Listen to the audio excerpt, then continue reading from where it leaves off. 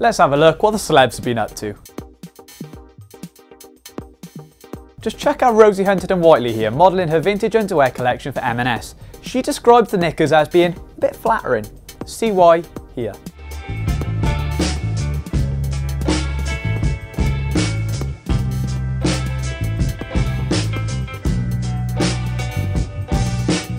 I know we like to have a laugh, but let's just be serious for a second. Rose could cake herself in manure and it could still look pretty flattering.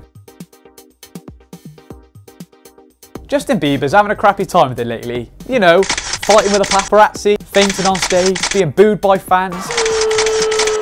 And now, ex-girlfriend Selena Gomez has said, yes, I'm single, and yes, I made Bieber cry.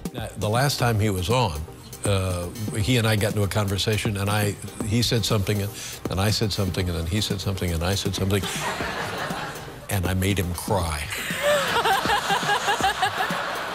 Well, then that makes two of us. Oh, Selena, how could you? Now, this is probably the weirdest thing we've ever seen on telly, or at least since we saw Dr. Christian pull an action man out of a girl's arse on telly last night. The Kardashian sisters have gone one worse. They've had a vagina smell off, and that is exactly as bad as it sounds. I'm not smelling Connie's. Is that not the best smelling? Ooh! Smells like a flower.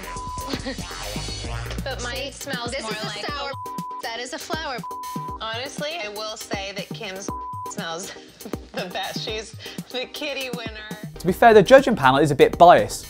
It's all a bit fishy. Just saying.